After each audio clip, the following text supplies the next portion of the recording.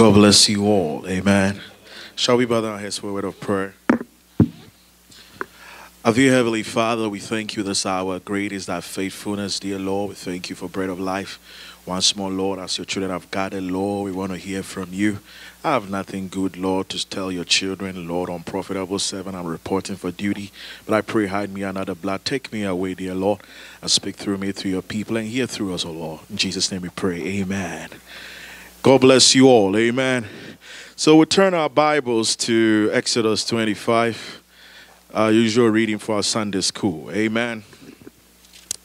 It's been a while, so I'll do a little bit of revision, and I will take it from there. Amen.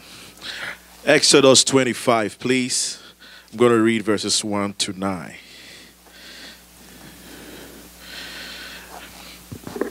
And the Lord spake unto Moses, saying, Speak unto the children of Israel, that they bring me an offering of every man that giveth willingly. With his heart ye shall take my offering. This is the offering which ye shall take of them: gold and silver and brass and blue and purple and scarlet and fine linen and goat's hair, ram skins dyed red and badger skins and shittim wood, oil for the light, spices for anointing oil, and for sweet incense, and onyx stones and stones to be set in the ephod and in the breastplate. And let them make me a sanctuary, that I may dwell among them, according to all that I showed thee, after the pattern of the tabernacle and the pattern of all the instruments thereof, even so shall ye make it. May the Lord add his blessings to the reading of the word. Amen. You may be seated, please. Amen.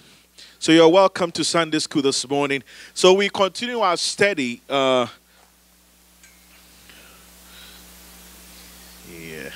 So we continue our study on the tabernacle. I think we're looking at the table of shewbread and the candlesticks in the Sunday school. Of course, the main service, we're looking at the priesthood. And we saw that the tabernacle is in 3 courts: the outer court, the inner court, and the holies of holies. Do we all remember, please? Yeah, so this is the outer court, the inner place, and the holies of holies. And we've seen the various elements in there. We saw that the brazen altar and the brass laver were the outer court. In the inner court, there was the table of shewbread, the candlesticks, and also the table of incense. Then, of course, in the holies of holies, we have the ark and the covenant. So we're looking at the table of shewbread and the golden candlesticks in our Sunday school. Amen. So these are the two we are referring to: the table of shewbread and the golden candlesticks. And we've established that the candlesticks refers to the 7 church ages in the New Testament. And the table of shewbread, they had bread on there that they changed from every now and then. And we saw that the table of shewbread, the shewbread refers to Christ, the Word. Do we all remember, please? So they were set opposite each other. You have to be eating the shewbread for your age. That's the main thing here. So we saw this, that you have to be eating the shewbread for your day. And we saw that in this last days, God has sent us Malachi for the prophet. And his role was to reveal the bread with the Shekinah glory. So what we said was that although the bread was to the inner court, you don't sit there and eat it. You ought to eat the bread in the holy place. Are we all on the same page, please? Great. So that the word has to be revealed, the revelation of the word by the Holy Ghost in your soul. Amen. Great. So we're looking at the table of shewbread. So actually it's the church ages and the word for that age. But we decided to broaden a little bit so that we have a broader scope. So that we see things clearer. So we're looking at the times of the Gentiles, 70 weeks of Daniel, the 7 church ages. Then we come to the bride age. Then we look at mystery Babylon. Do we all remember, please? So this is the outline we are following. So we saw that the times of the Gentiles, they are political kingdoms, as we saw in Daniel 2. And we saw that the fullness of the Gentiles, as Paul says in Romans 11, is the church age dispensation. So the church age lays within the Gentile dispensation. Do we all see it, please? So we're starting this, then we come to this. But another mystery in there is that this church age lays within what we call the 70 weeks of Daniel, the last week. So 70 weeks, but this is the last week. And the last week in between the 2 half weeks is the Gentile age, the church ages. So we saw that the church age lays within 70 weeks of Daniel. 70 weeks of Daniel under the times of the Gentiles. Are we on the same page, please? Great. So this is what we've been looking at for some time now. And we read in Luke 21. Luke 21, the disciples were adoring the temple. And Jesus told them that a time will come that not one stone of this temple will be left on the other. And they asked Jesus, when will these things be? So Jesus, in answering that question, said that Jerusalem will be trodden down by the Gentiles until the times of the Gentiles be fulfilled. And we know that God always deals with the Israelites as a nation and the Gentiles as individuals. Now he's dealing with the Gentiles. He will turn back to the Israelites as a nation. So we ought to know where we are in times of the Gentiles. Do we all get it, please? So that was the rationale for the study. So we saw that the times of the Gentile also encompasses the Gentile dispensation, both the church and political image of Nebuchadnezzar, the four beasts, ram and goat, then the stone cut without hands.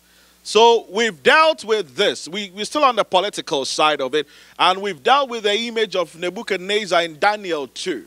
Now in Daniel 2, I can see some new faces, so let me do revision. In Daniel 2, Nebuchadnezzar, first of all, the children of Israel sinned against God. And God wanted to punish them.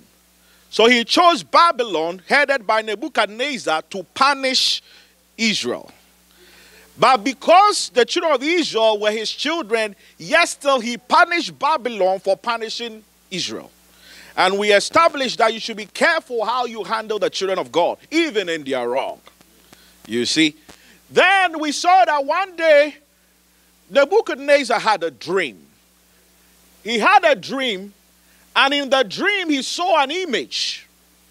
The image had a head of gold, the arms and the chest silver, the torso brass, then the legs iron, then the feet iron and clay. And he woke up from his sleep. He couldn't understand it, so he called the magicians. You have to interpret to me the dream. First of all, I've forgotten the dream. You have to tell me the dream, and you tell me the interpretation thereof. The people were trying to play tricks on him. So you at least tell us the dream, and we'll tell you the interpretation. And we saw that God still deals with people through dreams. Although dreams are secondary ways of God talking to man. The primary way is through the word. So whatever dream you have, you should cope with this. Amen?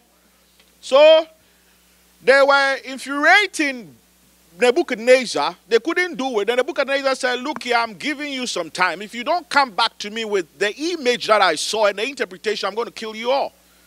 So the head of these guys, when he was going in for Daniel, he told Daniel, this is what has happened. The king has given an ultimatum. And Daniel said, no, what? Tell the king to be patient. And let's see whether God will show me this dream. And lo and behold, God showed Daniel the dream and the interpretation thereof. So we've seen that the head of gold was the Babylonian kingdom. The silver, the arms, and the chest was Medo-Persian. So after this kingdom came this kingdom. Then after this kingdom came the Grecian Empire. Then the Roman Empire came. Then the iron and the clay. Do we all get it, please? Great. So we saw that this is the image that he saw. But in Daniel 7:2, Daniel again had a vision and saw the satanic anointings on each of the kingdoms. Do you remember? So we saw that the Babylonian kingdom had the lion anointing with the wings of an eagle. You remember? Then the silver, the bear. Then the brass, the leopard. But the fourth one, Daniel called it a terrible beast. He couldn't describe it. Amen? So we've gone through all this. Gold and the anointing, silver and the bear, the brass and the leopard. So we are down here. The Roman Empire down to the feet. And we saw how the Roman Empire was established. That there were two twins, Remus and Romulus, who were running away, decided to establish a kingdom. One twin killed the other and formed this Rome, ancient Rome, on 7 hills. You remember?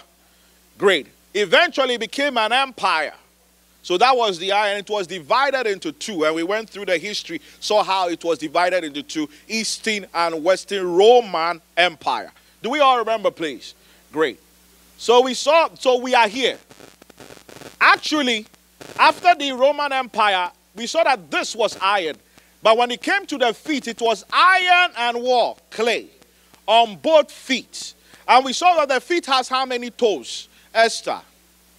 How many toes has the feet? That's how we do it in Sunday school. Oh. Get me the mic, please. Welcome. Hold on. We want to hear your voice, your sweet voice. Get me my microphone, please. This one is a simple question. Anatomy of the body. How many toes are on each feet?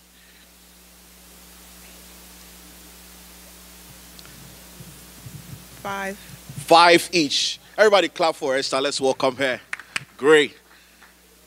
And you can see that for the toes, there's one big toe on each, right? So we saw that on the feet, we have 3 angles to this feet.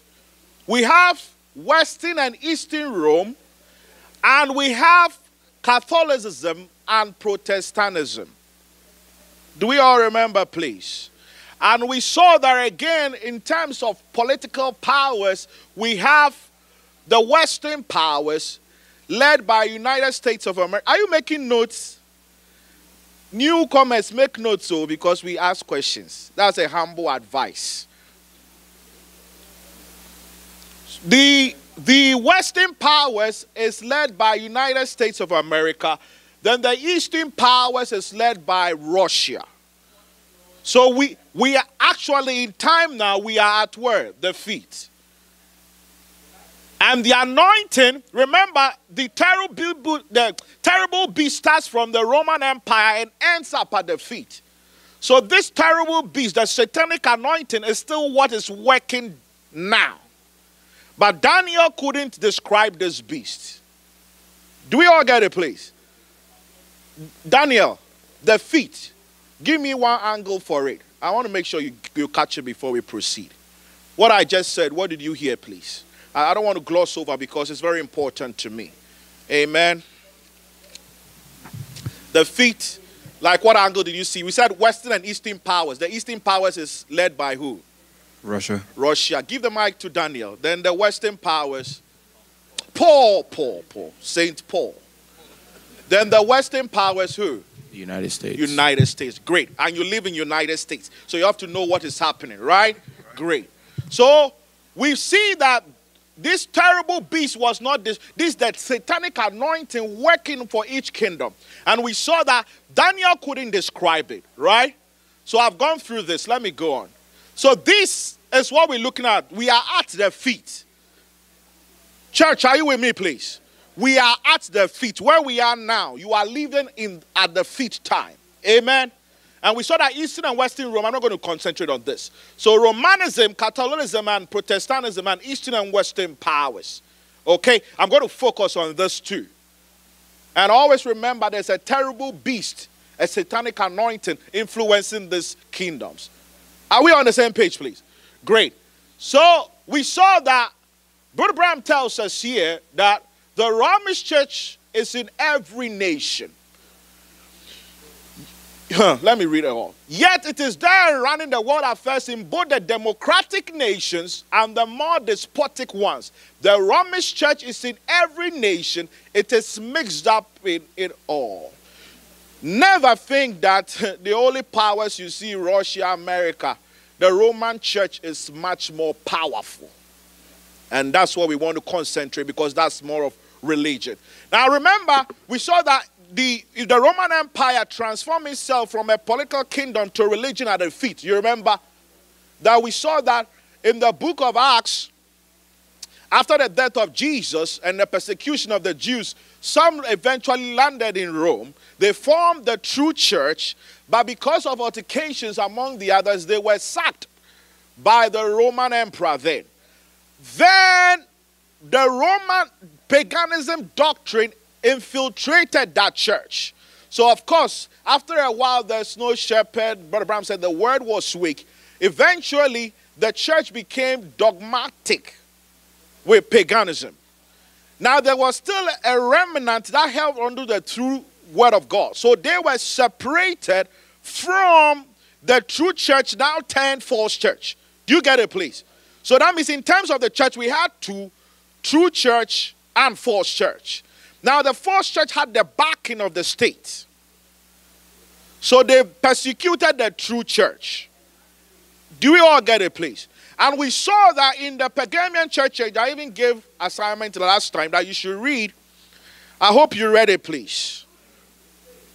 The denunciation, we saw how Constantine, in the time of Constantine, he was going for a battle, and he saw a white cross in his dream, so he thought that he needed the help of the Christians.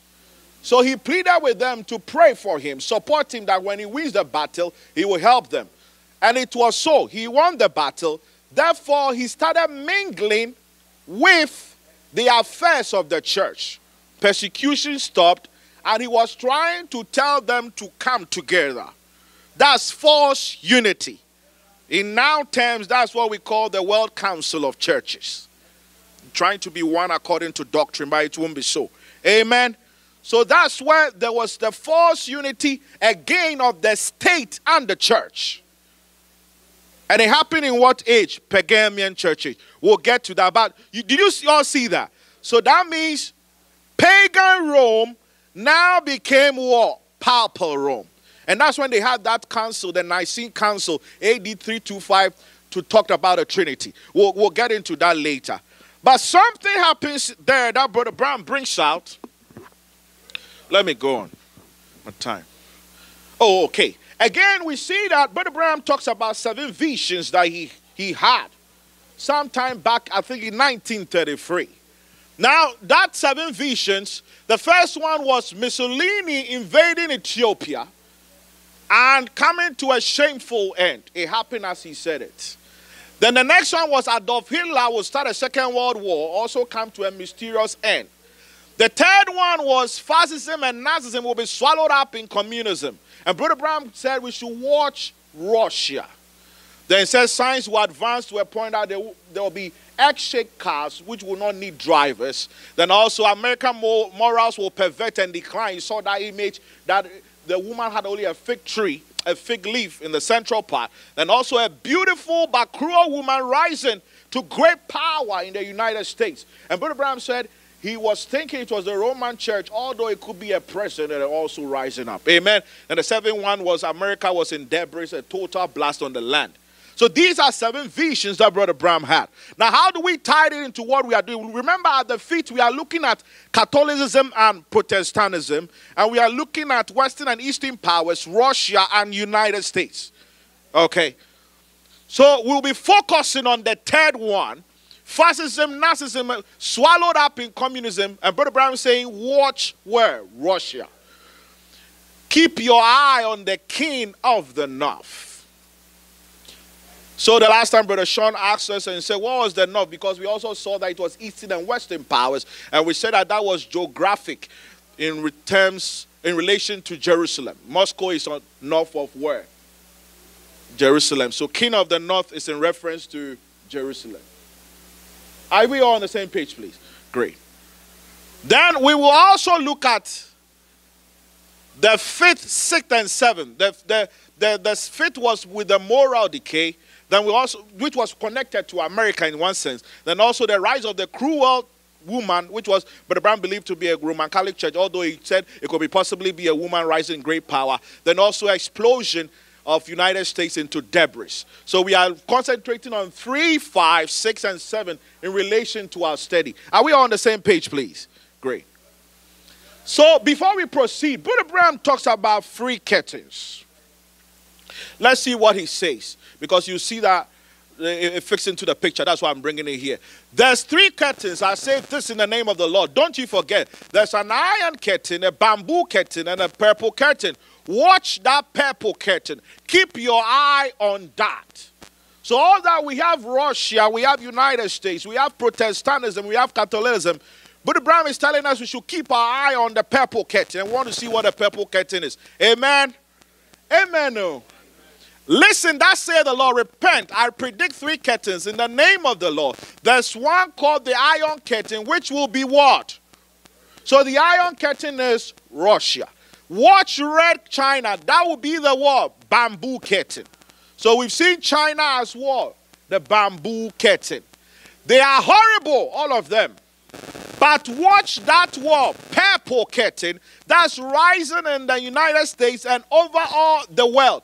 The Roman what? Empire. So whilst you are watching the iron and the bamboo, the one you ought to really keep your eye on is the Roman Empire, the purple curtain. Amen.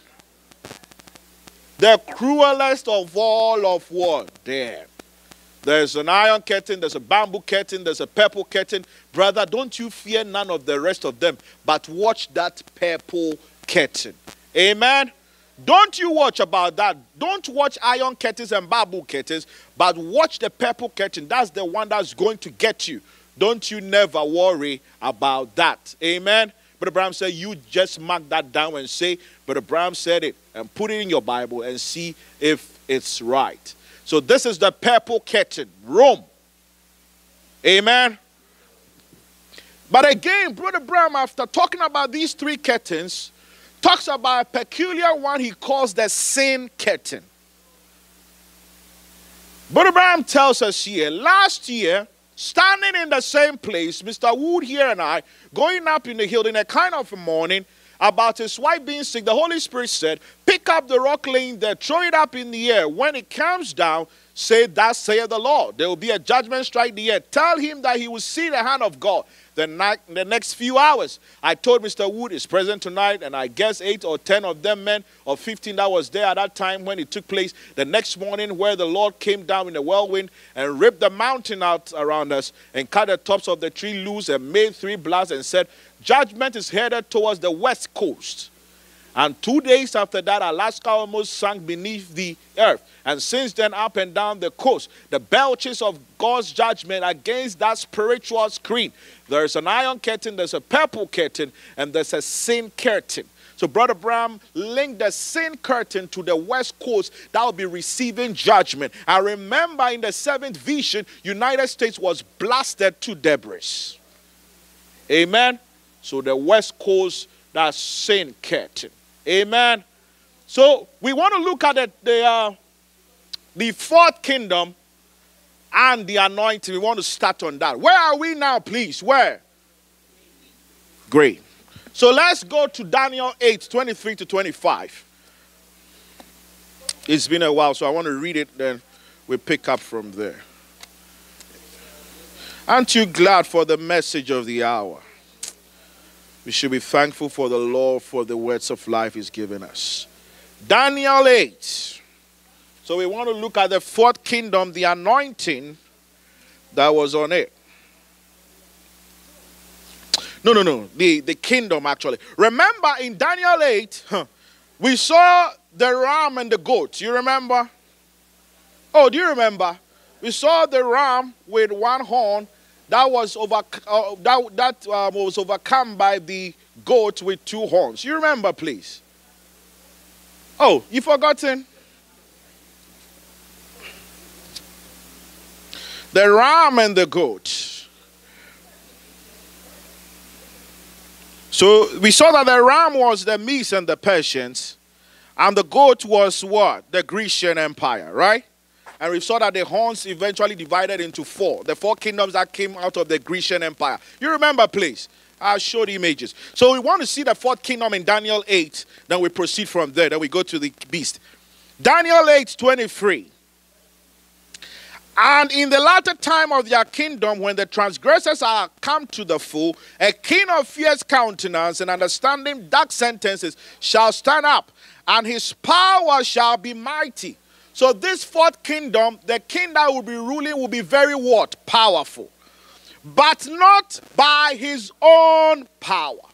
So this kingdom, the king ruling it is very powerful, but he's working through other channels. Do we all get it, please?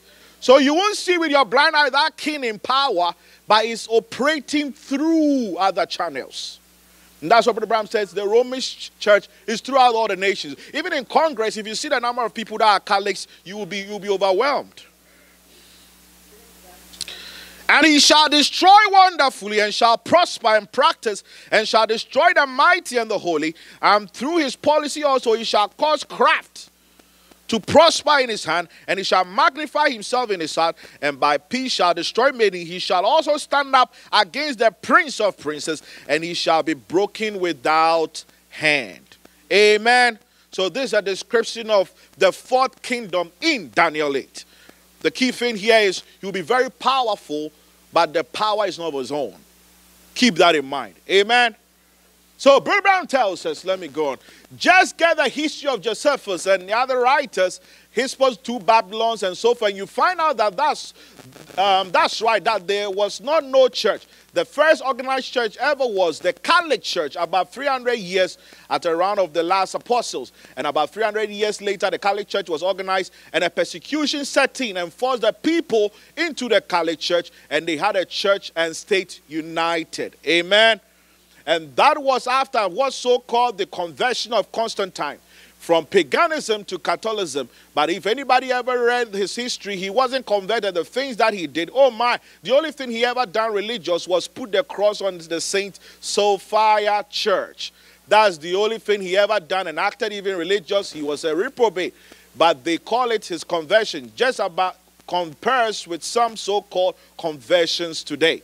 And in doing this, they consolidated and formed the early Catholic Church later. Then at the first Great Nicene Council, when I read that, I just fell on my knees. The Great Nicene Council had taken place in AD 325. All of them was brought together. The bishops and the fathers of the Christian faith was brought together in Nicaea. That's the reason it's called the Nicene Council in AD 325. And about 1,500 delegates came to the convention or council, about 1,500 delegates, and the laity outnumbered the bishops 5 to 1 in the delegation. But yet through the Nicolaitans, the Code Formals, and the Constantine's political plan, they outvoted the true church and won the victory, and issued in bishops and holy order of men, taking the Holy Spirit from the meeting and placing it upon bishops, cardinals, and popes, and so forth. And when the Pentecostal church, 2 groups, they separated. One wanted to stay with the word, the written word. Others wanted a classical church. It was during the time of Constantine's reign, and Constantine was not a religious man. He was a heathen to begin, but he was a politician that wanted to unite. Half of Rome was Christian, half of it was pagan. So he adopted some paganism and some form of Christianity to a classical group, and they made up their own religion. So we've seen this kingdom, how it transformed from Roman Empire to religion, and how Constantine tried to unite the state with religion. Do we all with me, please? Do you all get a picture, please? So if there's anything to look out for at the feet, it will be primarily Catholicism, the Roman Church. Amen. But remember, on the other side, we have Protestantism. Amen. So we want to look at the fourth beast. Keep this kingdom in mind. I'll come back to it. But we want to look at the fourth beast, the satanic anointing working on these kingdoms. So let's go to Daniel 7 now. Let's see what Daniel saw. Then we'll see the interpretation of that. Daniel 7, 7-8. After this, I saw in a night vision, behold, a fourth beast, dreadful and terrible, and strong exceedingly. And it had great iron teeth. Remember, the Roman Empire was iron turned to what? Iron and clay. Great. It devoured and brake in pieces and stamped the residue with the feet of it. And it was diverse from all the beasts that were before it. And it had 10 horns. So all the other beasts, lion, leopard, bear, Daniel could easily describe them. But for this one, Daniel just called it terrible beast and dreadful. And Brother Branham in the church ages, in the Pergamian church age,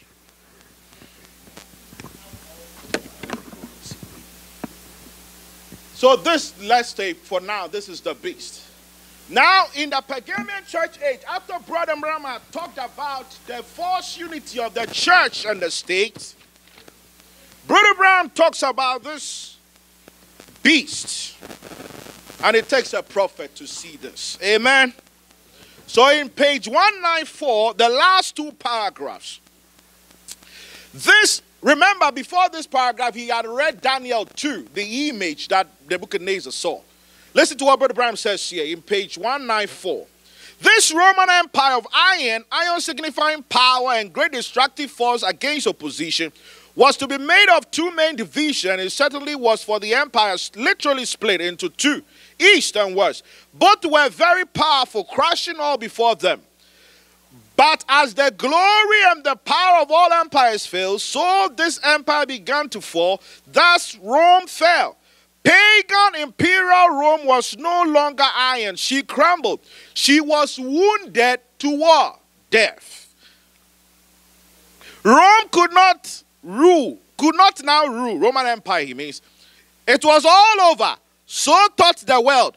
But how wrong the world was. There's no more Roman Empire, right? It's all over.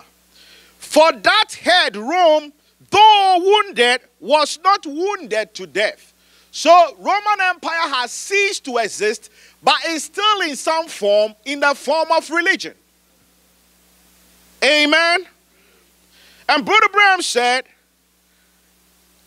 translation of Revelation 13:3. And one of his heads appeared to have been mortally wounded, the throat having been slashed, and his death stroke was healed, and the whole earth followed after the wild beast in amazement. So Brother Branham tells us in this that the same beast is seen in Revelation 13. So let's go to Revelation 13 and see how John saw this same beast that Daniel saw and couldn't interpret or describe. Amen. So Revelation 13. I'm going to read verses 1 to, let me read 1 to 4 for now because of our time. Revelation 13, 1 to 4. Are we all there, please? And I stood upon the sand of the sea and saw a beast rise up out of the sea, having 7 heads and 10 horns. Remember, when Daniel saw it, he described the 10 horns. Do you all remember, please? And upon his heads 10 crowns, and upon his heads the name of blasphemy. And the beast which I saw was like unto what? A leopard, and his feet were as the feet of what? And his mouth as the mouth of a lion. And the dragon gave him his power and his seat and great authority. Now you see that this terrible beast has both parts of a leopard, which was the Babylonian kingdom anointing. Do you remember, please? It had parts of what? The beast that I saw, the verse 2, like unto a leopard. The leopard was for the brass, the Grecian Empire. Do we all get it, please? Great. And his feet were as the feet of what? The bear was what? The Medo-Persian. So this beast has both, right? That anointing. Read the next one for me. For the Babylonian kingdom. Showing that this terrible beast has all these powers combined into one. All these one were singular, but all these three has been conjoined into one beast at the feet. Actually, from the thighs to the feet. Do we all get it, please? That makes him more terrible. Do you get it, please? And of course, he tells us that dragon gave him his power. We'll come back to the dragon. But let's go on. So, Brother Branham, what Daniel saw that couldn't describe, John saw the same thing, and John gave us a vivid description. So the beast in Daniel 7, the feet, is the same beast in Revelation 13. 5 minutes. Do we all get it, please? 13, 1 to 4. And remember, this beast, it said it was wounded to death. Pagan Rome becoming Papa Rome. The people thought it was dead, but it was just metamorphosizing into another form. Amen. Do we all get it, please? Oh, do we get it, please? Great. I know it's heavy, but follow me quickly. That's why I'm taking my time. Now we are about Revelations, the 13th chapter now, to begin with. Now, if you will notice, on down the chapter here, I looked and lo, a lamb stood upon the mountain. No, I beg your pardon, I'm in the wrong, you meant chapter 13. Let's go on. 13th chapter, I stood upon the sands of the sea and saw a beast coming up out of the sea, having 7 hairs and 10 horns, and upon the horns 10 crowns, and upon his heads the name blasphemy. What is blasphemy? Is to make fun of, ridicule, or talk about. Now watch, he had 7 hairs, 10 horns, and watch, when he come up out of the sea. Now, Revelation 17, we'll go to the, that's put it down. Revelation 17:15 said that the waters represent thickness. The waters represent thickness and multitude of the people. So, the beast represents what? Power. Ungodly power. Beast of prey raised up out of the people, and he stood upon the sands of the sea, and I saw the beast. And the beast which I saw like a leopard, his feet was the feet of a bear, his mouth the mouth of a lion, and the dragon gave him his power and seat and great authority. The dragon, we got 2 things under consideration now. Watch this beast. It had 4 different characters in it. So this one beast had all the 3 together with what he had in the feet. So 4 characters built into one at the feet. That shows that where we are living is very, very dangerous.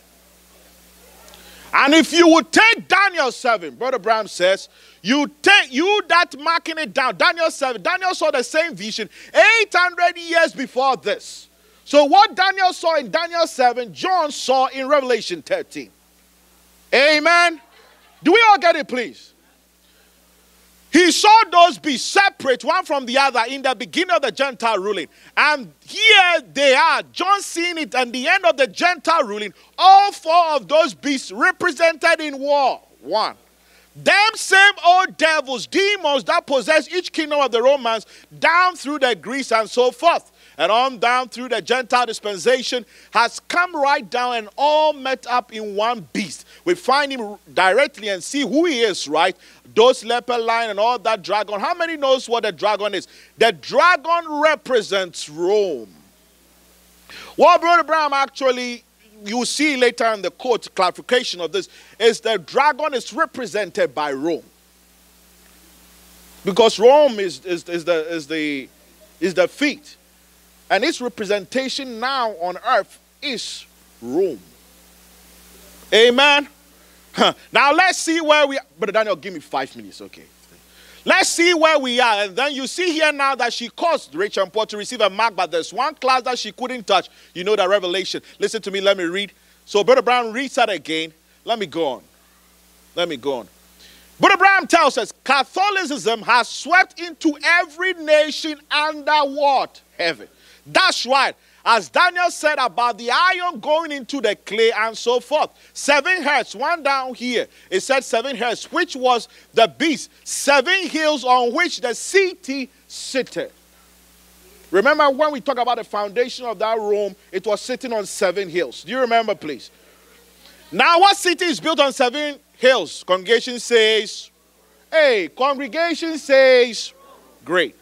So we see now that this terrible beast is all this combined. That's what I want to say here. At the feet. Are we all on the same page, please? So if we want to look, vivid description of that beast that Daniel saw, we get it in Revelation 13. 1-4. So in wrapping up, we're going to focus on this. Romanism, Catholicism, and Protestantism, Russia and USA, of course, representing Eastern and Western powers. And we've seen how the church united with the state, how they moved from pagan Rome to what? Papal Rome. And we've seen that their satanic anointing on them is this terrible beast described in Revelation 13. Do we all get it, please? So right now, the anointing that we are, the satanic anointing in political, that's why you shouldn't be interested in politics. So, a Christian, you shouldn't be involved in politics. I'm not saying don't vote, but don't make that your central theme. It's all satanic forces. Amen? So, we read this, and of course, we've seen that. Will I have time? You know, let me hold on there. I wanted to describe the dragon and the beast so that you see that when I said 5 minutes. 5 minutes. Let me finish this, okay? Let me finish this.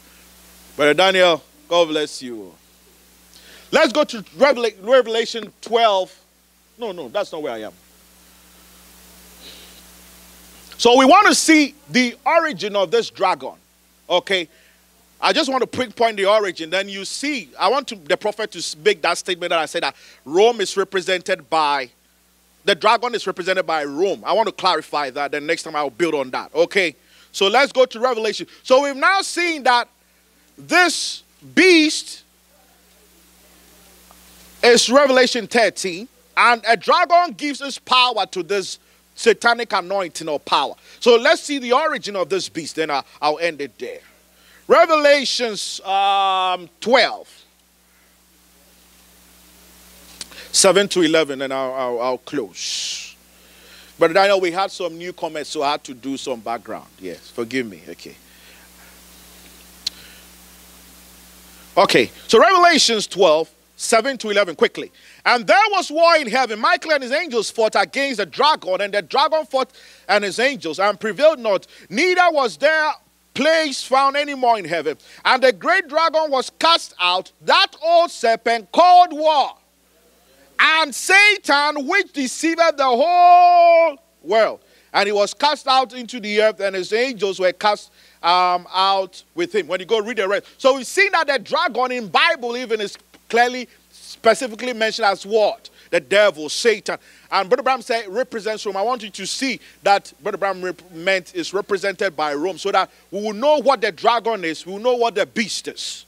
Are you with me, please? Great. Let's go. The dragon, who was the dragon? Satan. Satan. What nation did it represent?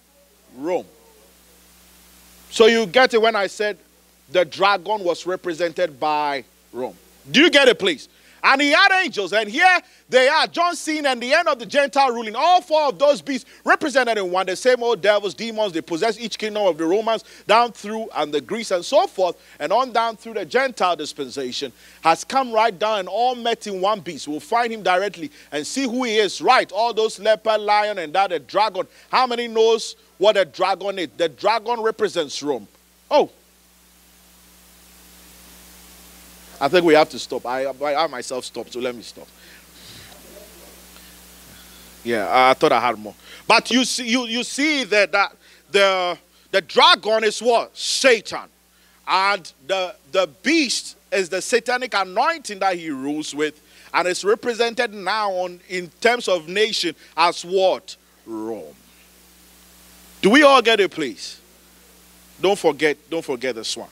So, basic thing. Dragon is what? Satan. And we've seen that the beast is pagan Rome becoming what? Papal Rome.